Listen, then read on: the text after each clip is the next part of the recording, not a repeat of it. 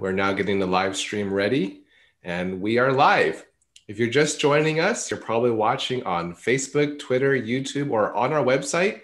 This is the Bite Back Tour for the San Gabriel Valley Mosquito and Vector Control District. Today, we are in the city of Azusa. And let's do a quick round of introductions. My name is Levy Sun, and I'll go around my circle here. Go ahead, Pablo. Hi, my name is Pablo Cabrera, and I'm the communication specialist here at the district. All right, Christian. Hi, everyone. My name is Christian Luna, and I am the education specialist at the San Gabriel Valley Mosquito and Vector Control District. And finally, Ali. Hi, everyone. My name is Ali Gaspar, and I'm the outreach assistant here at the district. Very cool. Thank you, everyone, for joining us. This is the Bite Back Tour in the city of Azusa. If you have any questions, any comments, please feel free to put them in the chat anywhere that is on Twitter, YouTube, Facebook. If you're watching on our website, we have a form right below. Go ahead and submit a question. I'll be monitoring for any questions that come through our site. So let's kick things off. Big news. This past week, we actually confirmed West Nile virus from a dead crow that was collected in the city of South Pasadena. Now, just want to put it out there, just because the bird was found in Pasadena or South Pasadena doesn't mean that it's only there. Many of us who talk about finding these positive birds for West Nile virus, we know that birds, mosquitoes, and the viruses they may carry don't care about city borders. So the finding of this dead crow was just an indication of West Nile virus circulating in the wider region. So for a lot of people, it was quite surprising to hear that, especially this late into the year. Normally, we would probably see some virus activity by May or even April, but this year it's a little later. But nonetheless, West Nile virus is out there. So what to do? Definitely not going to panic mode. I mean, you can panic if you so choose, but there are steps that we can all take to protect ourselves. And because we live in the city, we cannot get rid of 100% of mosquitoes. There are ways to minimize them, but there are definitely ways to prevent them from biting us. And that's using repellent. Just gonna throw it out there then. Maybe Ali, you can answer this. What kind of repellents should people even look for? Thanks, Levy. Yeah, I can totally answer that. People should be looking mainly for the 4 main ingredients, which are oil of lemon eucalyptus, also known as PMD, DEET, picaridin, and IR 3535. Where you can actually find those ingredients is usually on the front of the bottle. I've got a repellent bottle right here. It'll tell you the active ingredient on there. So as long as you pay attention and you have one of those 4, you'll be good to go. Awesome. Thank you for sharing with the 4 main ingredients. Personally, I love the smell of oil of lemon eucalyptus, or also known as PMD, but it's kind of harsh on my own skin. So I usually go for something like picaridin or DEET. Those are usually quite nice. Does anyone else prefer any other ingredient out there? And just to add on to that, Levy, I think we hear DEET so often, and I think a lot of people have thought that DEET was our only option. DEET is the most popular and is the gold standard, but all of these are just as effective. I myself have always just used DEET just because I thought the same thing. It was the only thing available. But I have been using oil of lemon eucalyptus, or PMD, recently as well. Awesome. Now, same here, Levy. Oh, sorry. Yeah. Same here. Oh, go ahead. Yeah. I was going to say the same thing. I tend to just find DEET and oil of lemon eucalyptus in a lot more repellent. So for me, it's just the easiness of finding it. And usually you can find it in any outdoors or gardening section, like of major stores. So that's really helpful as well. Yeah, be sure to pick those up soon. It kind of sucks because our invasive Aedes, those black and white mosquitoes, are really active in the fall, but it's really hard to find repellent in the fall. So I hope if any of those repellent manufacturers are out there, please extend out your timeline of those repellents on the shelves, because we need them even in the middle of October. So now I have to ask, what is the right way of putting on repellent? I can actually show you that. I have Christian here with me who popped in, and she doesn't really know how to use repellent. So we're going to teach her. All right. Well, like I said, you start off by getting a repellent with one of those 4 main ingredients. And then what you want to do is you only want to apply it onto exposed skin. So we're outdoors here actually in Azusa at Flosson Park. And so Christian, what we want to do is you want to extend your arm, spray, don't overspray, just 2 sprays is good. 1, 2. And then you want to rub it in just like you would with sunblock. And you want to make sure that you get all exposed skin. So that includes the other arm. 1, 2, and rub it in. Don't forget the back of your hand. And it's also important to get your face also, but we do not want to just spray your face or your neck. So Christian, you want to make sure that you pour it into your hands, and then you can rub it in and you can apply it on your neck. And since we're wearing masks, we can just do it around our mask. So like on our forehead and right here on the sides. You want to make sure that you avoid the eyes and also the mouth. And yeah, I and know that's and I know for kids, it's especially important. You don't just tell them to close their eyes and spray, right? Yeah, we've seen that. It's terrifying. Do not do that. Yeah, we don't want your kids inhaling any of that repellent. It's supposed to go topically on the skin. And I think I read somewhere that for kids, it's ideal to only don't apply it on their hands, because they can stick that in their mouths or on their toys and move that around. So it's best just everywhere else but hands on the skin. An interesting trick is also when you're rubbing it in, to rub it with the back of your hands. That way it doesn't get on the front. And then always wash your hands, of course, in the front, so you don't touch anything. I have a question then. You're out at Slauson Park in Azusa, and you're obviously enjoying the nice, almost summer weather. You're probably going to wear sunscreen. So what comes first, sunscreen or repellent? That's a great question. So sunscreen always goes on first. So you apply it like normal, like it says on the sunscreen bottle. And then whenever that's dry, then you go ahead and you apply your repellent over that. And mainly that's because that should be the top layer of anything. I'm also wearing baggy pants, which cover my ankles, so I'm fine there. But it's always like exposed skin that you want to make sure you put that on top. Well, I'm actually glad you brought up like baggy or loose fitting pants, because if it's tight pants, I've read that some of these mosquitoes can bite through the pants because it's almost skin tight. Yeah. So it's almost perfect for the mosquitoes to reach your skin. Yeah, it makes it a little more challenging, but thankfully the fashion lately has had looser pants and clothing. So Christian and I are not only trendy, but we're also bite-free. So you're telling me I have to ditch my skinny jeans? Sadly, yes. As a fellow millennial, it hurts. All right. Well, thank you. Oh, go ahead, Pablo. A quick question on the repellent. What about young children when it comes to mosquito repellent? Oh, you always want to make sure just that you check with their pediatrician. If you want, you can bring in the bottle, or you can bring in the information and show the pediatrician that, this is approved by the CDC and recommended, and that mosquito control recommended it as well. Get their opinion. You should be fine. Awesome. Good to know. All right. Well, thank you, Christian and Ali, for that demonstration on how to put on repellent and what to look for in repellent ingredients. You're welcome. But then now begs the question of, why do mosquitoes bite in the first place? Anyone want to tackle that one? Because I get asked that a lot. Mosquitoes actually bite us, only the female mosquitoes, because they want the protein in our blood to make their eggs. And then they'll take that protein and they'll take their eggs and they'll actually lay it any place with water that has been sitting there stagnant for some time. Mosquitoes grow in a week, so they grow really quickly. So you got to make sure that you tip out all of that water and throw away the containers if you're not using them. So you're saying then that every time I get a bite, I'm helping to contribute to more mosquitoes, since the female mosquitoes is using my blood to create more mosquito larvae later on. Yes, to them, that is your sole purpose, just to provide blood. And the male mosquitoes don't bite. They drink plant nectar to survive, much like the female mosquitoes would, but that's about it. They just drink blood, die, and that's their life. Yeah, simple cycle of life. But what's dangerous are the diseases that they carry when they bite us.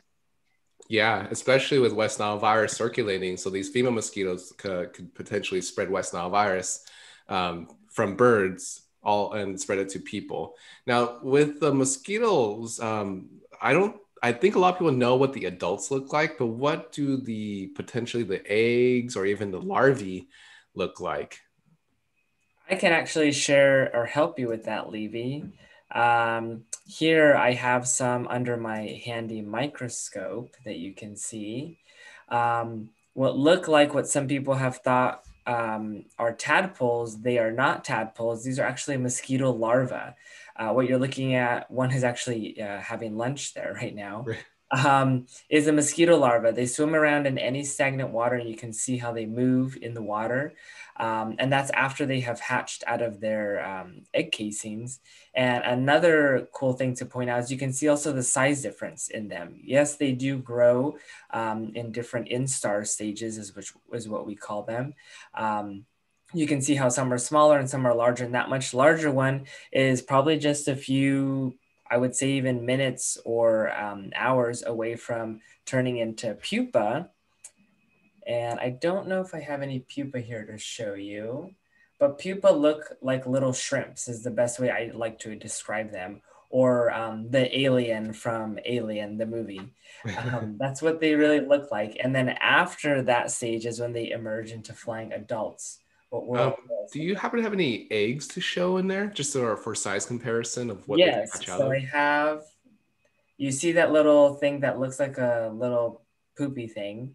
Are you able to use your mouse to kind of circle it for the audience? Oh, yes. This thing right here, if you can see my mouse right here, that is an egg raft, which to be more specific comes from a Culex mosquito. The Culex mosquitoes are the ones that transmit West Nile virus. And any guesses as to how many eggs we're looking at here in this egg raft? 50? 50, not close. It's estimated about 150 to 200 mosquito eggs hatch out of this one egg raft that one mosquito laid. So imagine that you have a pool or even just a plant saucer. I just have a little tray here with all of these guys, but this one egg raft can produce that many, let alone if you have a large water source, like I mentioned, a pool, you're going to be breeding millions of mosquitoes in a week, and that's very dangerous. I think I read somewhere that a swimming pool full of stagnant water that's gone like bad can produce up to 3 million mosquitoes a month. Yeah, that's terrifying. Exactly. And to put it like you briefly mentioned, Levy, this is the Culex mosquitoes that lay these. Now, Aedes mosquitoes, which are more nuisance biters, they are the ones that lay their eggs on the edge of the container, and they prefer smaller containers. But the biggest thing that I know we always emphasize is any stagnant water, even as large as a pool, that pump is no longer working, or a bottle cap or plant saucers, anything that can hold water. That's what a mosquito is looking for. Well, I'm actually glad you brought up the Aedes mosquitoes. So for those of you watching, this is the Bite Back tour in the city of Azusa. We're just talking about these creatures called mosquitoes and their life cycle. And we've been throwing out words like Culex and Aedes. So the Culex mosquitoes are, as Paulo mentioned, are the ones that can transmit West Nile virus. If you grew up in Azusa, you know them very well. However, in recent years, you may have noticed a lot more biting, and you may have noticed these small black and white mosquitoes. Those are the invasive Aedes mosquitoes. They came, their origin is from tropical climates. So they have come over here to Azusa, and because many of our front yards and backyards provide a lot of tropical-like environments, these mosquitoes have become a lot more established in your city. And these are the ones that are responsible for biting up your ankles, your calves. I've heard a resident from Azusa say they just go out for a quick walk and they come back with bites in no time. They are very aggressive biters. I know that from personal experience of trying to be healthy and going for a run, and I did not put on repellent thinking I'd be safe. And sure enough, I come back and I was covered in 3 mosquito bites after a short run.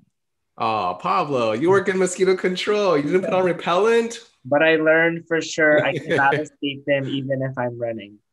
Yeah, you can't escape. You can't run from them. That should be the headline for Aedes. Run from mosquitoes. You can't run from these Aedes. At least that's not in your own home. I always feel betrayed when I find some in my home and I'm like, hey, I check for stagnant water all the time. That is the worst. When you get one of these Aedes mosquitoes inside the home, it is so annoying because there's really nothing you can actually do to treat, like spraying something. It's near impossible. The only thing you can do is just stand there with a fly swatter and just hope you catch it. So these mosquitoes also, like Pablo mentioned earlier, lay their eggs individually on containers right above the water line. And these containers can be anything from a bottle cap to a saucer to even a rain barrel. I do believe I see Ali and Christian there. Could you tell us a little about what you guys got going on back there? Because I'm seeing those horses behind you and it's making me nervous about all those Aedes mosquitoes. I know. You have a very good eye, Levy. We actually have a live version of a Spot the Source game from one of our EcoHealth programs. So we've got a bunch of stuff and we need your help. Can you guys help us? Absolutely. And if you're just watching us, we are in a bite back tour in the city of Azusa. If you want to participate, feel free to add into the comment box wherever you're watching, Twitter, Facebook, YouTube, on our website, and help us out. Awesome. Okay. So Christian, let's get started. So what I'll do is I'll wait until Levy Pablo or one of our residents commenting can spot a source, and then you can go dump them out, see if it has water. All right, guys, go ahead and start. All right, let's see. Right off the bat, bromeliad, what it looks like there. But I see bromeliads all the time at the store and people always buy them. Aren't they good plants to have? Actually, yes, bromeliad is a source. We do have people passing by. Oh, they seem to be going away. Okay, that's fine. Christian, let's see if it's a source. Yes, it is. It contains water within its leaves. So you want to make sure that you dump out the water from bromeliads each week, or if you can, just get rid of them. All right, what else? I see what looks like a yellow-green bucket or small bucket. A yellow-green bucket. Yes, that is correct, Levy. That is a source. All right. And so is that saucer right next to it. Anything else? If anyone's watching, please help us out because we can get them on. You guys are bad at this. Shame, you work in vector control. I'm giving our audience a chance. So if you're watching in the Azusa, I'm giving you a chance to jump in here. But I see what looks like it's in the sun / shade. It's kind of blown out. I can't see it exactly. On the edge. Children's toys. Yes. That's what it is. This is a tricky one. So anything that can retain even an ounce of water can actually grow baby mosquitoes. So you want to make sure, especially when the kids are out playing in the backyard, that they put away their toys. All right. Azusa, help them out. I see that big orange looking thing. I think that's a rain barrel.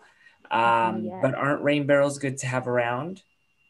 Yes, so the rain barrel is also considered a source because if improperly maintained, it can actually hold a bunch of water where mosquitoes will definitely grow. So for example, Christian, can you please point to the top of it? Right there. So Christian is pointing to it.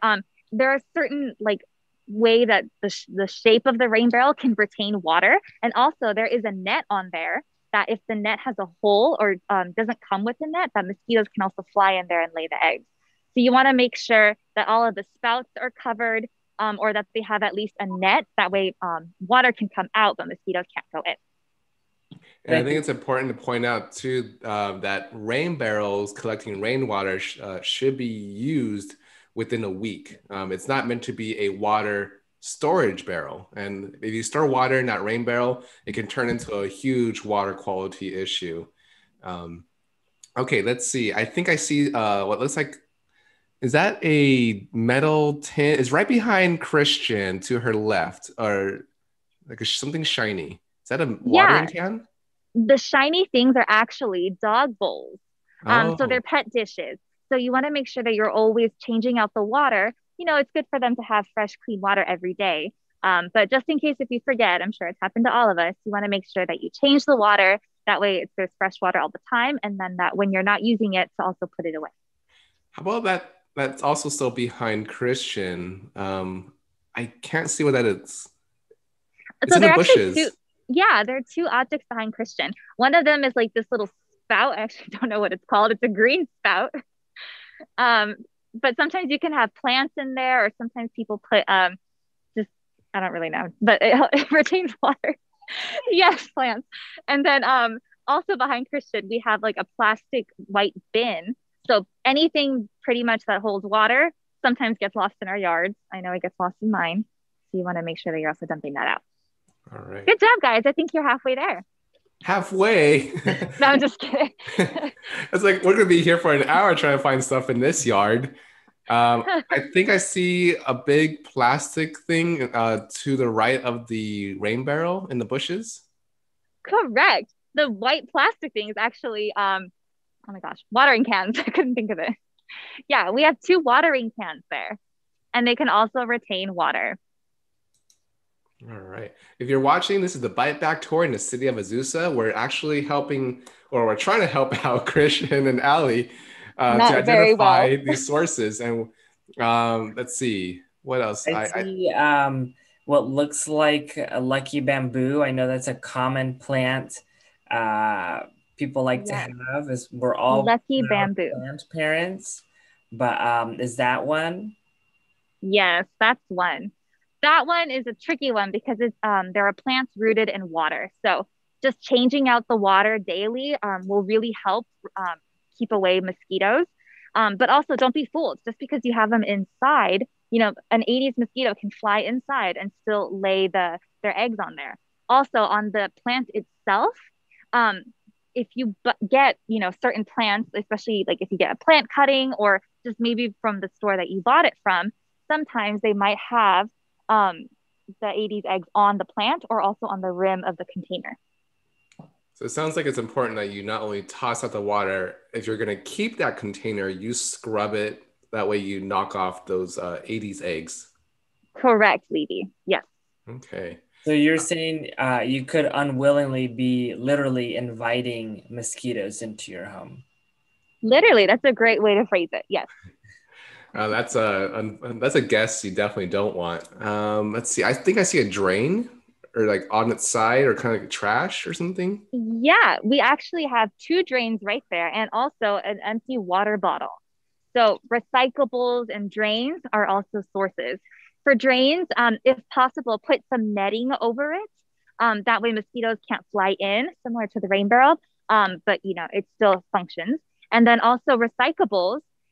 Sometimes we leave the cap off, or sometimes we just have the plastic bottle caps. We want to make sure that when you're putting it into the recycle bin, that the recycle bin has a lid also, and that you're tossing it in its respective place. Yeah, and also for the drains too, if you can't net it, flushing it out regularly does help too. Yes.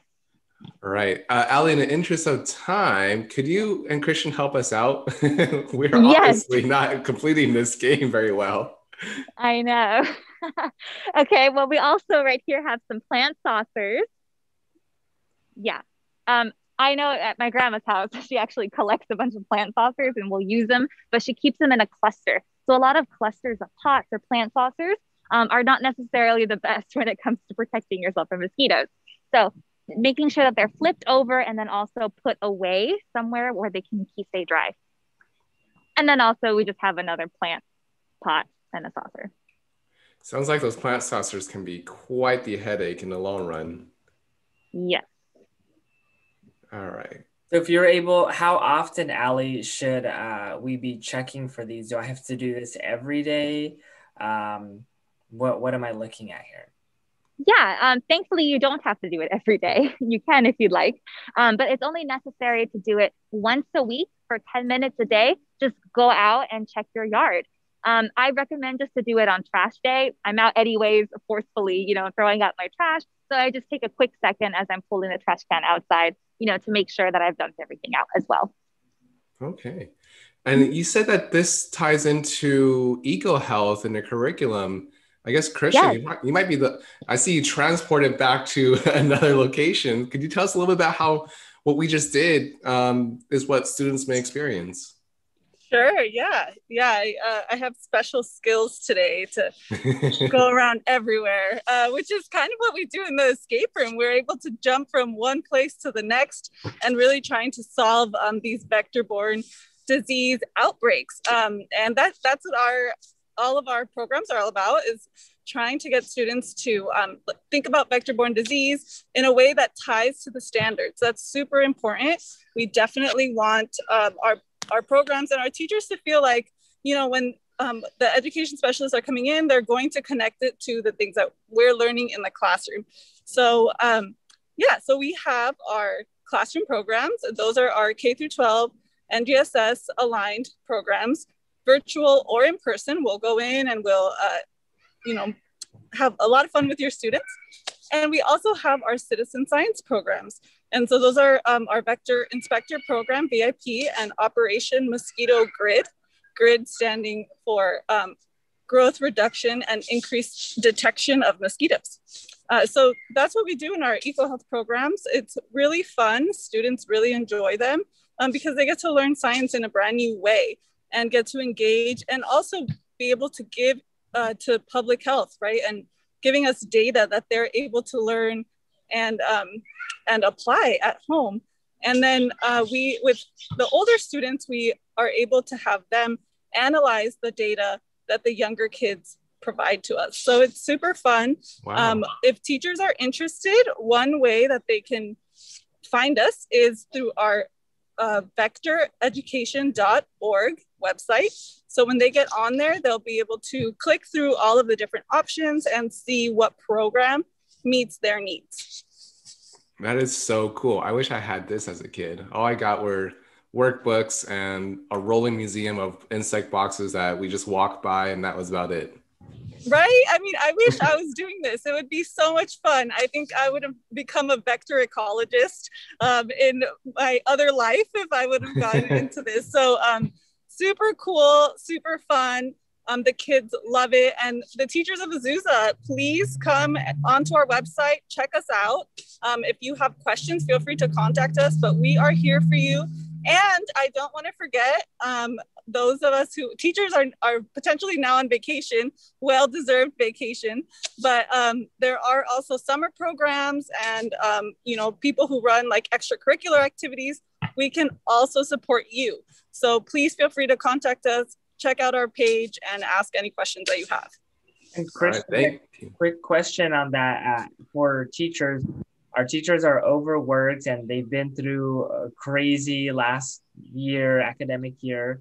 As a teacher, does this require extra work on their end? Ooh, great question. As a teacher, I know that you already have a million things going on and you're like, oh my gosh, one more thing to add to my plate. But no, our goal is to make this as easy for you as possible. So tell us the date, tell us what you're looking for, whichever program it is that you want. And we'll do the heavy lifting. We will do as much as we can to make this like a seamless process for you. So our curriculum is already created. So we will just come and implement and you can just, learn something new with your students. That sounds so cool. Even great for a teacher who just wants to sit back, relax, and learn something new and exciting about mosquitoes. Yeah, I think teachers usually are not the sit back and relaxing type, but at least you can do it for a little bit of time. Yes. Well, thank you for sharing that really fun experience. Hopefully next time we'll do better and faster at finding the sources. And if you're I was going to say, for the students, I believe in you. You can do better than we do. Thank you, Ali. If you're just watching this, the Bite Back Tour in the city of Azusa, let's talk about some other things you might see in Azusa. Black flies. You may not know them as black flies. You may think, what are those? Are those the house flies? No, these are the small versions of a housefly. At least they look like small versions of a housefly. And they are notorious for biting you up, especially around your face, your neck, around the hat line where you may wear your hat. And we know a lot of people in Azusa are affected by these black flies, especially if they live near any natural running water like streams, or if they have any kind of water fountain that's continuously running. So black flies are unique or different compared to mosquitoes. Black flies require running water in order to survive. So they have their eggs that they lay in the water. Then they have the larval form. Paulo, I don't know if you can use your mouse to circle. Yeah, there we go. Where they attach themselves to any surface where water can run over them, and they actually eat whatever comes by them. So and then eventually they do hatch out, or eventually they do grow into flying, biting adult black flies. If you want to avoid this, we recommend everyone, if you have any running water features, turn them off for one day, one 24-hour cycle, so that it will basically kill off these black flies and then turn it back on again to prevent mosquitoes from growing. All right, so that's just a little black fly segment.